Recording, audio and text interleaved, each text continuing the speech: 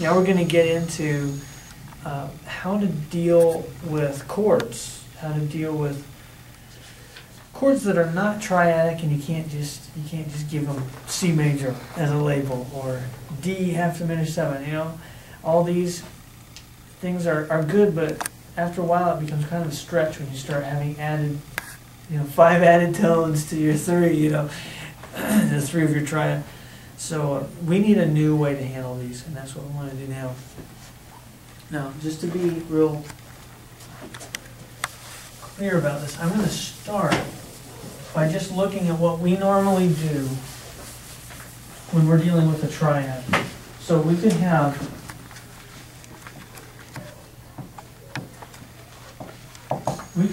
chords spread out all over the place. So let me write this like so. Now, what do you do when you process this? This is a familiar chord.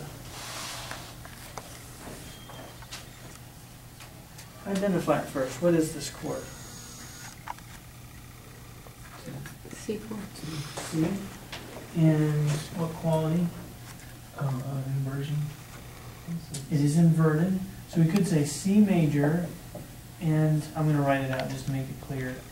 Over E. It's inverted, right? Mm-hmm. Now, how do you get C major? How do you know this is C major triad so quickly? What do you do to get there? Take into account all the pitches you see. Okay, good. See what makes sense. Mm-hmm. And what do you do with those pitches? You kind of line up in your head, try to find a root. Mm-hmm. So I could go, oh, E's the lowest note. Okay, so this is E, G, C. We don't use that configuration, right? What do? We stack it in Thirds. in thirds. We don't stack it like this. We stack it like this. Now, all those are pretty compact, but you see how that's the most compact form? This overall span is a sixth. That's a sixth. That's a fifth. Fifth is smaller. We put it in that more compact form. We stack it in thirds. And we're trained to do that so quickly. I just want to make sure that we realize, hey, that's what we do. We stack it up in thirds, and we give this lowest note status of root. And we list that. We say it's C major. The reason we call it C major is because that ends up on the bottom when we stack it up in that standard format. So we rearrange the notes into the standard form. The lowest note is our root, and we're that far. Now how do we get to this? C major. What makes it major? There's a lot of information there too. Major third. It's a major third from that root. And there's also a Minor third. yes, yeah, if we wanted to show that one as well. Usually we learn it as intervals from the root and say if you have a perfect fifth and a major third together, you have a major triad. So we get the major by looking at the interval content from the root. That's what we're doing, right? Okay, now we're going to do something very similar with other kinds of sets. Maybe I should pick one that we're going to actually use here later.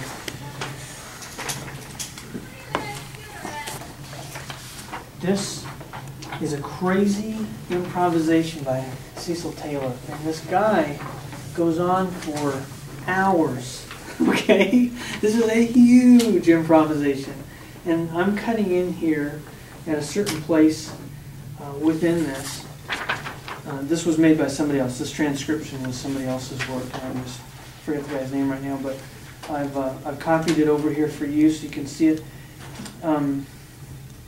The bar lines are completely his interpretation. It has nothing to do with meter. He's just dividing out into what he thinks are units based on motives, I think. So don't think that that means anything about meter. The brackets show what he feels are important gestures in the music, kind of like motives. He's bracketing because there's something that sort of makes them cohere. Those notes belong with one another. So this is a transcription of an improvisation. It is completely crazy. Let me let you hear it. The man is not thinking in normal triads by any stretch. These are very different kinds of sets a note.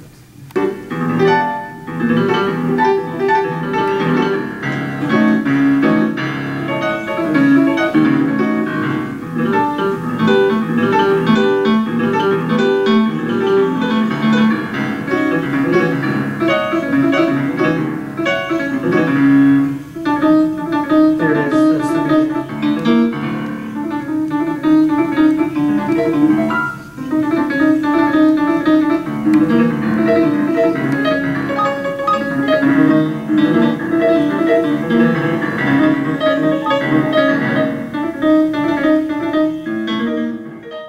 So here you got some free jazz going on, and he's not using traditional kinds of chords at all.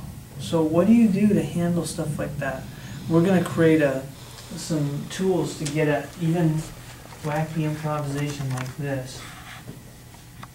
So let's look at one of his sets. How about where he sort of frees it up a little bit and uses some big leaps? Toward the end of the first measure in quotation marks, see the first bar line? Right in front of that is something that's been marked with a bracket. Mm-hmm. Let's look at what those notes actually are. What do we need? We need a D. Oops. We need a D. What else? E. E. Good. B flat. Am I missing anything?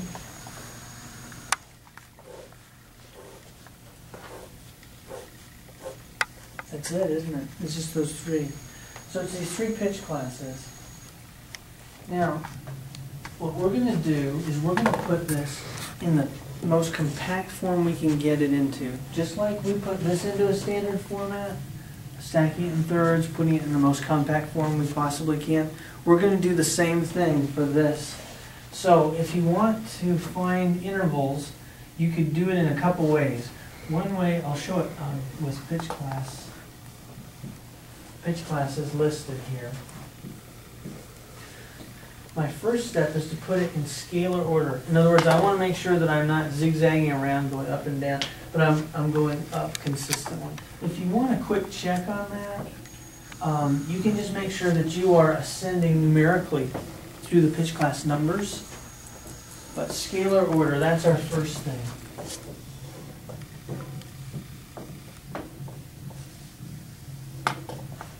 Climb through it. Don't go down and up and back and forth. Go straight up. That's what I mean by scalar order. And I don't care if you show it this way or this way. Either way, you've got pitch classes. And so that you know that I'm dealing with pitch classes, the standard thing to do is to use these curly braces around it. That says what I'm including here between these braces is pitch class information. These are pitch classes. So that's meaningful to put those. The choice of bracket is, the choice of braces is important. Okay, now let's find intervals between these things. D to E is 2 semitones. I'm going to do everything in terms of semitones. E to B, that's a tritone or 6 semitones. This B flat to D, I'm going to do the wraparound because I want to find every interval. That wraparound interval is a 4 semitone interval. You can do it around a clock face too. So this is just another way to list out those pitch classes and find the intervals involved. So if you've got your clock face, you can find 2, 4, and 10 on there.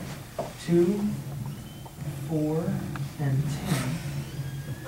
And now you can see those intervals in a hurry. Here's our 4, here's our 2, and this is our 6. You see what I'm doing? I put it in scalar order, and then I find the intervals. So step 2, find intervals.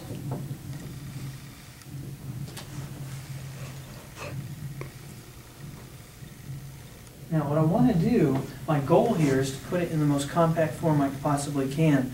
And what I found to be the quickest way to do that is to avoid the big interval. What's the biggest interval? 6. So I'm going to try and kick that out and make that the wraparound interval. If I want to do that, I want to start here and go this way around. See why? I want to run away from that interval. That's a big gap So let's start here, and then we won't have to include it in our list.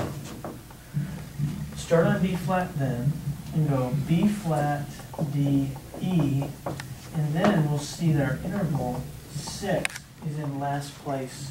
We're not including it. That makes it as compact as we can get it. Don't forget your braces around there to make it clear that those are pitch classes.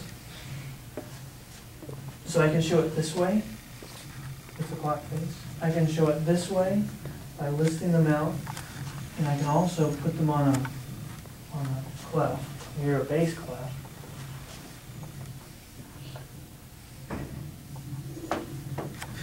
B flat, D, and E. So this had a 6 span, D to B flat, but this one has a tritone span. That's smaller. I'm getting it as compact as I can get it, tight. And I'm ensuring that by putting the biggest interval last.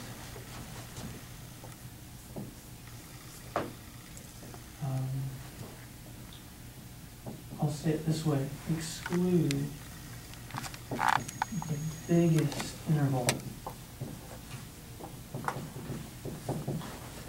I rewrite it so I can exclude that big interval. I want to push it to the very end, and then I know it's as compact as I can get it.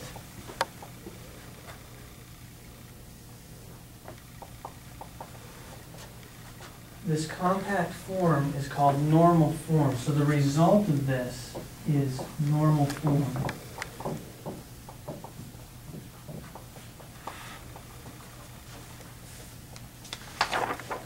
Now I have a root, sort of. Now I have to do this. I have to do the scare quotes around it because it's not really a root. You know, it's not like the other notes belong to it in any sense, but it's a similar thing. When I put it in this normal form, so this is not normal form, this is normal form. Normal form. In other words, it's as compact as I can get it.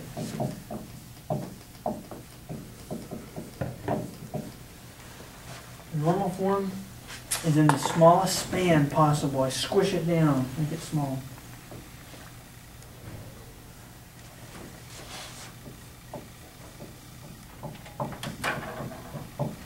And we get, so we put root there.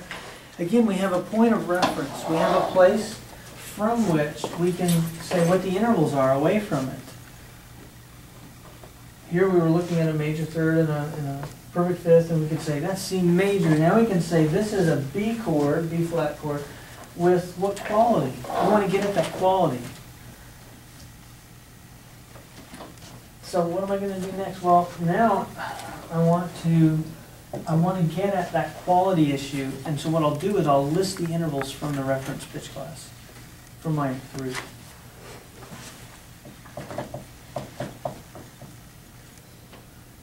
I want not pitch classes, but list the intervals.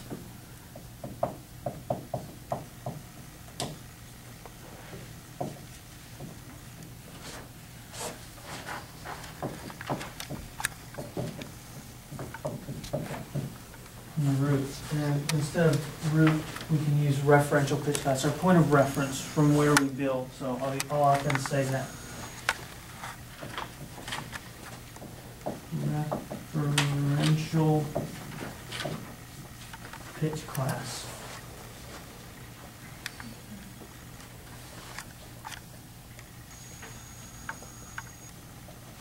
Okay, well, what would that look like? I haven't gone anywhere, that'll be 0. I noticed something. In tonal intervals, we do some weird things. Very weird. Because we go, okay, here's a unison, 1. Now wait a minute, 1, why are you counting? You haven't gone anywhere. If you want an interval, you want a distance, right? That's really weird. So then the fallout from that is you say, okay, I'm going to go 2 unisons. You know, you can't. How are you going to count those? Or how about this? I go a third plus a third. 3 plus 3 is 6. It should be 6. But in tonal land, you get 3 plus 3 equals 5. It's all messed up because basically, in essence, what you're doing is you're counting the rungs on the ladder instead of the steps you take. You're counting the steps as physical steps. And so you go like this. Okay, ready? 1. You know, you haven't gone anywhere yet. And then you go, you know, you've got to take, you should be saying 1 as you take the step, because that's an interval, that's a distance taken, right? And so that's what we're going to do. We're going to say 0. Maybe I better do this a little higher. Can you see this? Yeah. Okay, good. So I start here. This is my intervallic recipe. And I'm not doing it in major thirds because those are a mess. I'm doing everything in semitones. So I start here and I say, not 1, I say 0. I haven't gone anywhere yet. I'm at the starting blocks. Then I go up a major third or 4 semitones, so I write that. And then this interval is 6, and so I write that. And I get 0, 4, 6. Actually, I need to match the textbook here that we're using and do something a little different. I need to do this.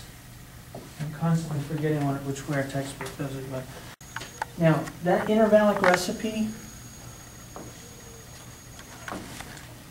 you write intervallic recipe here.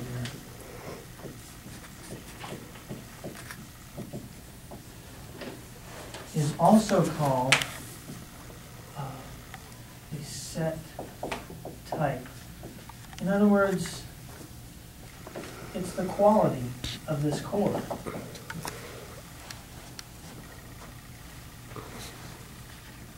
But this is the term I'd like you to remember for it. It's a set type. It's a type of set of pitch classes. It's a 3-note set, a set of 3 pitch classes.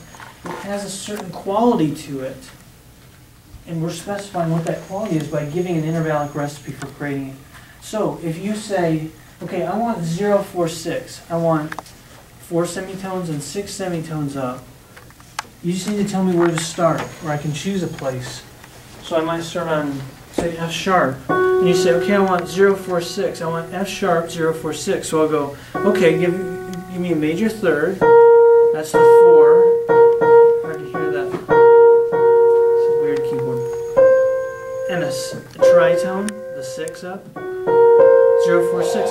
It's a recipe. It tells me what I need, what ingredients, intervallic ingredients I need, all measured from the reference pitch class, the referential pitch class. You see how similar that is to this procedure over here? We have a bunch of notes, we scramble them, rework them to put them in this compact form. We call the lowest note the root. And we say, okay, now build from there, up a major third and up a perfect fifth. It's an intervallic recipe. That's what that major tells you. We're doing something similar. We put this set in a compact form, the most compact we can get. We call that lowest note the referential pitch class. It's our point of reference. And then we say, okay, well, what intervals do you need to make that happen? What's the quality of this chord? And the set type gives you that recipe for creating that quality chord. So some important terms come up. To communicate with other people, you should know what normal form means. It just means the most squished you can get it. Isn't that technical? Squished? Oh, no, sorry. Yeah, don't call it the most squished. Call it normal form. Okay? So that's normal form. Squished into the trash compactor version, you know? What is called normative or normal? Normal. It's called the normal form. So a set put in normal form, you now know what that means. It just means you've made it the smallest span possible overall. And then the set type is really just an issue of quality. What kind of quality do we have? And we take the lowest note, the referential pitch class, make that our starting point, and we give the intervals up from it. So the set type is just intervals from your referential pitch class, from your root.